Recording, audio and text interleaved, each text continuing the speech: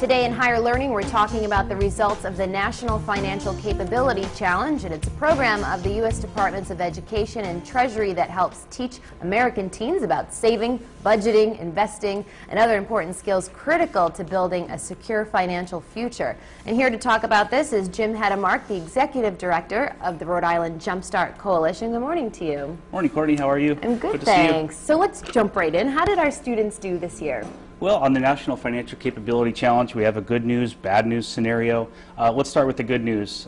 3 students, high school students in Rhode Island, had perfect scores on the National Challenge. So this means 40 out of 40 questions were answered correctly when it comes to personal finance, how to manage your money, and so forth. And if I may, can I read their names? Absolutely, yeah. It's okay, we're very proud to announce that Mitchell Brosnan, a senior, and Stephen LaMontagne, a junior at Barrington High School, are joined by Valerie Keating, a senior at Lincoln School in Providence.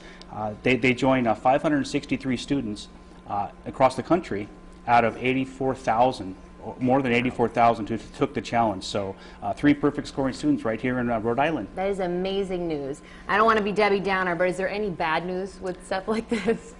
The tough news is that although our scores increased this year as far as a state, we had more students in the top 20%.